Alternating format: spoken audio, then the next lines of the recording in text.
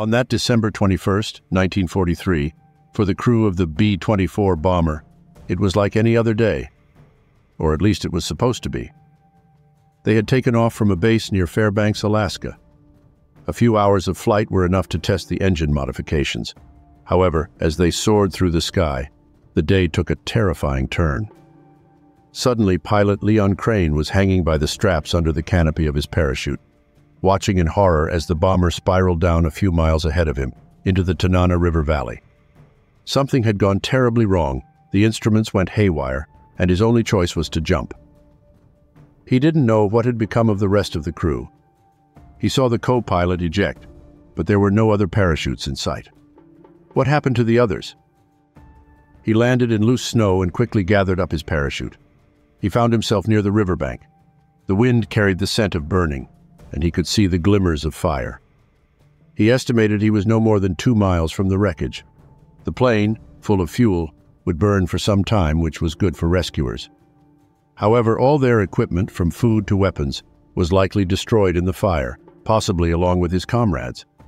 He shouted as loud as his voice would allow, calling for the co-pilot and then each crew member by name. No response. Only a near-audible silence enveloped him. He was alone. It was beginning to get dark. He took a few steps and realized that beneath the snow was nothing but rocks. He couldn't possibly make it to the crash site in the night. A slip on the rocky terrain would be fatal. Fortunately, the 23-year-old pilot wasn't entirely unprepared. He had a silk parachute which could serve as a sleeping bag. He was dressed in a flight suit, heavy boots, and 3 pairs of socks. His head was covered with a flying cap, and he had a knife and a pack of matches in his pocket. The only thing he forgot in his hurried escape was gloves, and he immediately feared frostbite on his fingers. He tucked his hands under his armpits.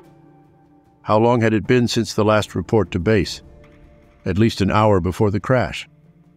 That's not good. It means the search area will be vast, at least within a 200-mile radius from the last known position. The temperature was dropping even faster than the darkness. He estimated it to be about 40 degrees below zero. He needed to start a fire. He collected wood from the surroundings and cleared away the snow. His fingers were almost numb, but somehow he managed to light a match. The flame wasn't enough to start a fire. After wasting 4 matches and barely warming his fingertips, he remembered his father's letter in his pocket. The paper ended up among the wood, and with a flick of a match, he finally started a fire. Soon he was warming up next to it and fell asleep wrapped in the parachute. From the break of dawn, he assessed his chances. The short daylight hours didn't leave much time for rescue planes, and in those regions, they'd call off the search in a day or two if they didn't find him.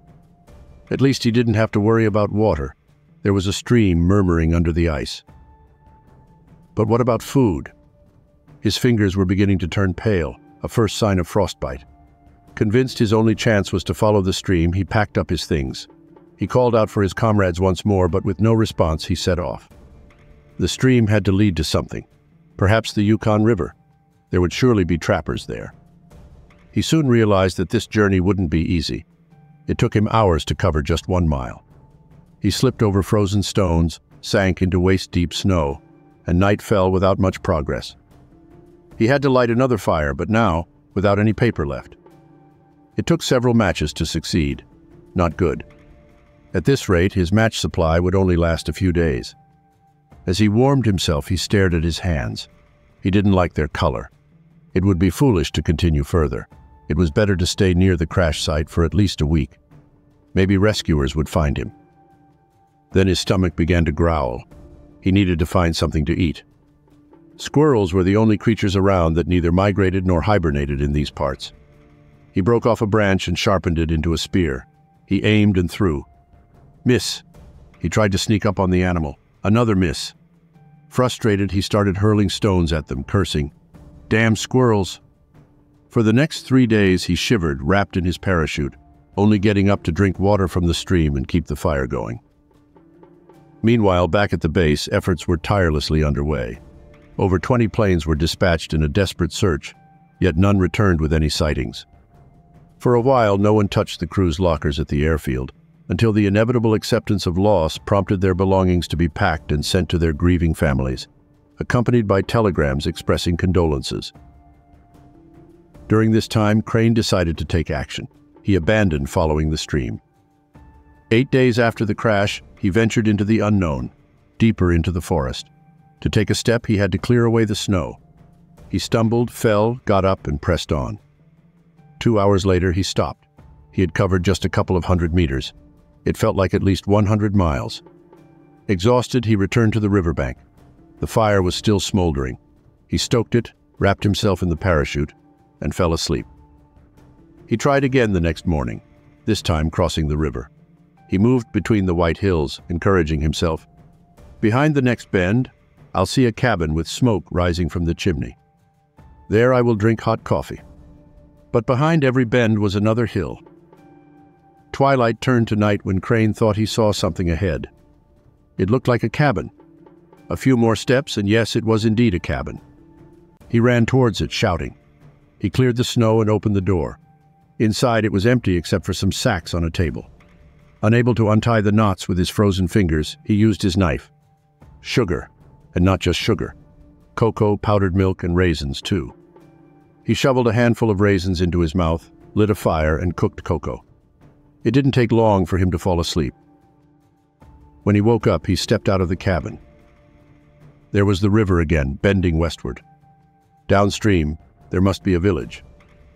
He set off in that direction. An hour later, he realized he was still in the middle of nowhere. No village, no people, not even animal tracks. It was better to return to the cabin. He staggered along the river, icicles dangling from his nose. Pulling them off was too painful.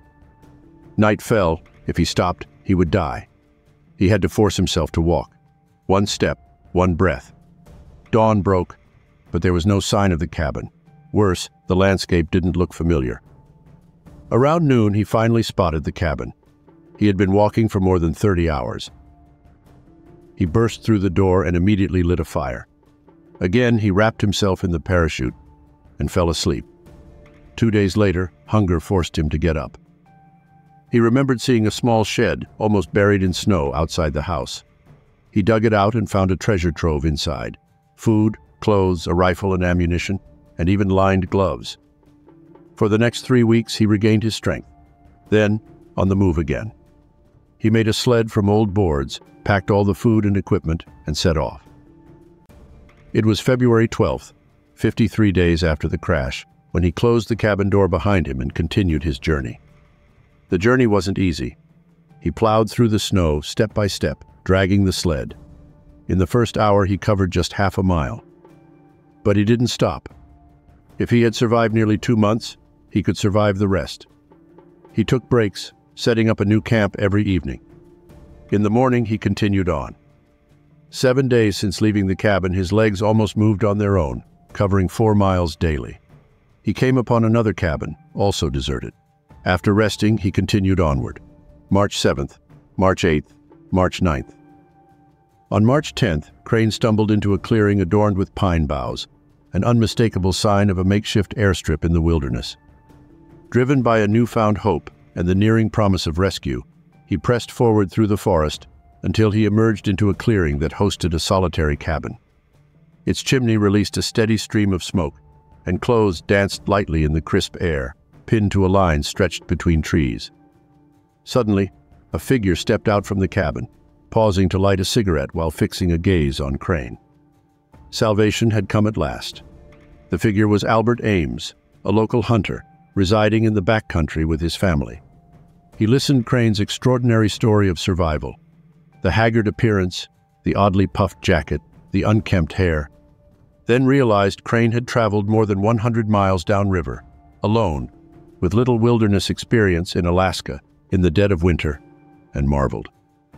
The next day, he harnessed his dog team, ushering Crane onto the sled that would take them to the nearest airfield, where Crane would finally escape the clutches of the wild that had been his unforgiving home.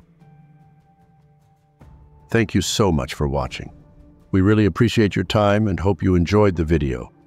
If you liked what you saw, be sure to check out the other great content on our channel. Your support means the world to us, and we can't wait to bring you more. Thank you again, and see you in the next video.